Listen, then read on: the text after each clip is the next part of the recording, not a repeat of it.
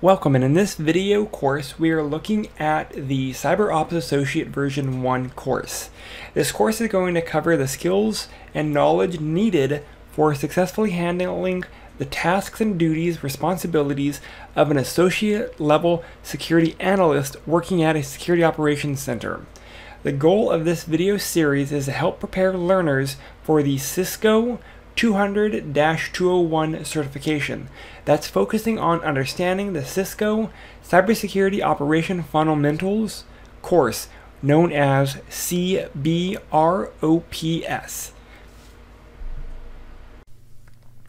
Module 27, working with networking security data. So in this module, we are looking at common platforms for data, investigating network data, and enhancing the work of cybersecurity analysts. So we're going to be looking at kind of how the network security monitoring systems work, looking at security onions, and we're going to be describing the network monitoring tools that will enhance the workflow management. So our first area, common data platform. So we have our ELK. Our security onion will include Elastic Static that will consist of Elasticsearch, Logstash, and Kibana, ELK. The core components of ELK are the Elasticsearch, which is an open core platform for searching and analyzing. Logstash, that will be enables the collection and normalization of network data into data indexes. Kibana will provide a graphical interface to the data. And then Beats is a series of software plugins that send different types of data to the Elasticsearch data store. Again, this is how we acquire, store, and visualize our data. All of this allows us to dump our data into something more relevant, because when we are looking at our PCAPs, our system logs, our alerts, there is a ton of data. So we need a process through ELK to reduce the amount of duplicate data, to reduce the amount of information to something more manageable, so that we can really filter down to what's relevant in our systems. So our ELK allows us to take our PCAPs, our syslogs, our alerts, and other data and allow us to get more relevant data faster. All of this allows us to do things like data normalization. So we can take our IPv6 addresses, our MAC addresses, and our dates, and we can kind of start standardizing them, because there are many different ways to display all of this content. And the problem with that is, well, when we're feeding it in from multiple locations, trying to correlate everything makes it more difficult. So data normalization is required so that we can simplify our searching for correlated events. It allows us to standardize our outputs so that when we get many different inputs, we can standardize it so that we have one standard format for analyzing our data. Data archiving is is there as well. Archiving essentially deals with our retention. It's unrealistic to be able to retain indefinitely all data due to storage and access issues. Realistically, there is a retention period for the type of data collected. Squill, for example, will retain data for about 30 days by default. And this can be manipulated by going into the securityonion.conf and modifying it. SecurityOnion can always be archived to external sources, to an external source or storage if necessary. The storage location of the different types of SecurityOnion data will be based on the SecurityOnion implementation or the installation. We do have a lab walking us through the process that convert things to a universal format, and we'll do separate videos for our labs. The next section is investigating the network data, And again, that goes back to working with Squill, looking at the overall structure, looking in Security Onion, so that we can start correlating the similar alerts into a single line to provide a better way for us to see what's going on. And again, looking at the CNT column, that will be the alert count. Our Squill queries are also there. Queries can be constructed in Squill using the query builder. It simplifies the constructing queries to a certain degree. This allows us to really filter down in what we are trying to do. An analyst will need to know how to do our filtering. Oftentimes, you need to know the field names and some issues with the field values to effectively build our queries in Squill. Again, we do have labs going through this, and they are going to be really crucial in understanding our Squill process. For example, Squill will store IP addresses in an integer representation instead of a dotted decimal form. Pivoting from Squill, again, Squill will provide the ability for cybersecurity analysts to pivot to other information. Log files are available in Elasticsearch. Relevant packet captures can be displayed in Wireshark. Squill can provide the pivots to passive real-time asset detections and other security connections. Again, it's about linkages between the tools and understanding that Squill is an interface that will refer to other areas as necessary. Again, that's the pivoting portion in Squill. The nice thing to remember is that Squill is the console or the dashboard that allows the analyst to investigate, verify, classify the different security alerts. There are 3 tasks that can be completed in Squill to manage alerts.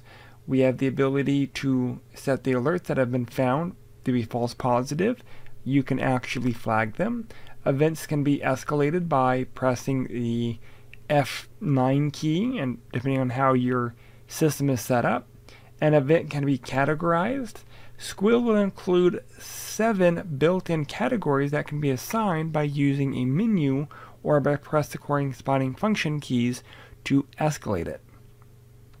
Squill was built to be used by security analysts. We also have our ELK.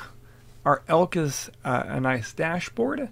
So Logstash and Beats are used by data ingestion in the Elastic Stack. Kibana, which is the visual interface for our logs, is configured to show normally 24 hours by default. And the logs are ingested into Elasticsearch into separate indices or databases based on the configured time range. Basically, the best way to monitor the data in Elasticsearch is to build customized visual dashboards so that you can see what's going on. Just like any other tool, you can do queries in ELK using the query domain specific language, DSL.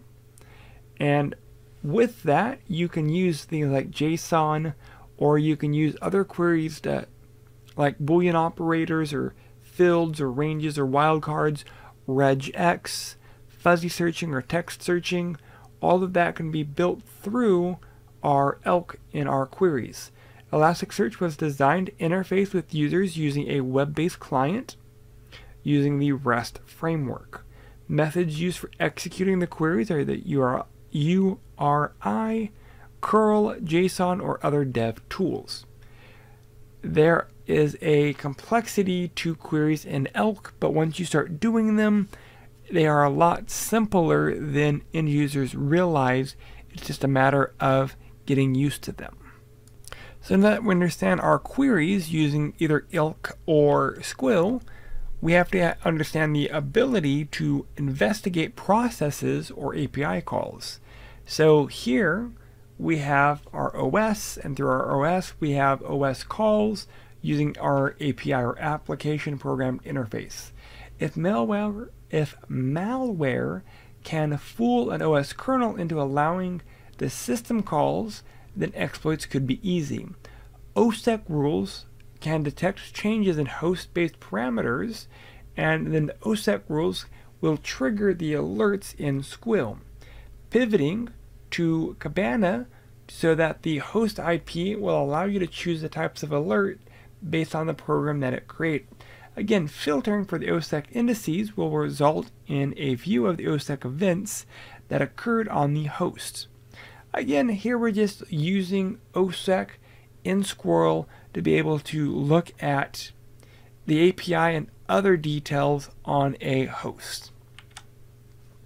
If we're looking at a file or file details, in Squill, the analyst can look at suspicious files or hashes of those files, which then could be submitted online to see if it's known malware. In Kibana, Zeek hunting can be used to display information. In Kibana, event types are shown as a bro file. Even though the new name for bro is Zeek, we haven't fully updated it just yet.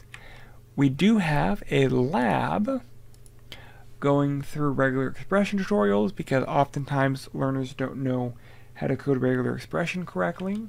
We have a lab extracting executables from a PCAP file. We also, in our core shell, have a video to interpret HTTP and DNS data to isolate a threat actor. We have a lab interpreting HTTP and DNS data to isolate a threat actor. We have another video isolating compromised hosts using our 5-tuple. We have a lab doing the exact same thing.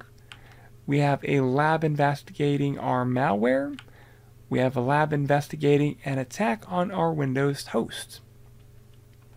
This chapter, if you've not realized, is very heavy on our lab content, and we will be doing separate videos for each of the labs. Our last major section is enhancing the work of the cybersecurity analysts. Dashboards and visualization are really critical. Human people are visual people. Very few people can look at logs and truly grasp all of the events of what's going on. So dashboards will provide a combination of data and visualization that allows the security analyst to focus on more meaningful content. The dashboards are normally interactive, and we have tools like Kibana which will allow us or give us the capability of designing our custom dashboards. In addition, there are things like Squirt and Security Onion that will provide a visual interface to our data. After that, we need to understand the workflow management. This is basically the sequences of processes and procedures through the work tasks which are then completed. So managing a SOC workflow means enhancing the efficiency of the operational team, increasing the accountability of the staff, ensuring potential alerts are actually treated and triaged properly, and then understanding what tools will allow us to view that workflow. We have Squill, which will provide a basic workflow management, but again, as you're growing, this isn't necessarily the best option for our large teams. Automated queries will add the efficiency to the operational workflow. However, these queries need to be done thoughtfully within your organization in mind. These queries automatically search for complex security incidences and alert them. Keep in mind, they may look for patterns that otherwise may have eluded a regular technician. And that is all for this chapter. We covered a ton of material. We looked at Elk, how Elk was built. We looked at the ability for dashboarding and visualization. We looked at Squill and Kibana and kind of understanding the workflow management. That is all I had for this module. If you have any questions or concerns, please feel free to reach out. Thank you. If you have any questions or anything, please feel free to reach out. Again, with this material, being able to ask questions and discuss some of the topics in the lecture help build long-term retention, so do not be afraid to communicate with this topic. Again, I'm here if you need anything. Thank you.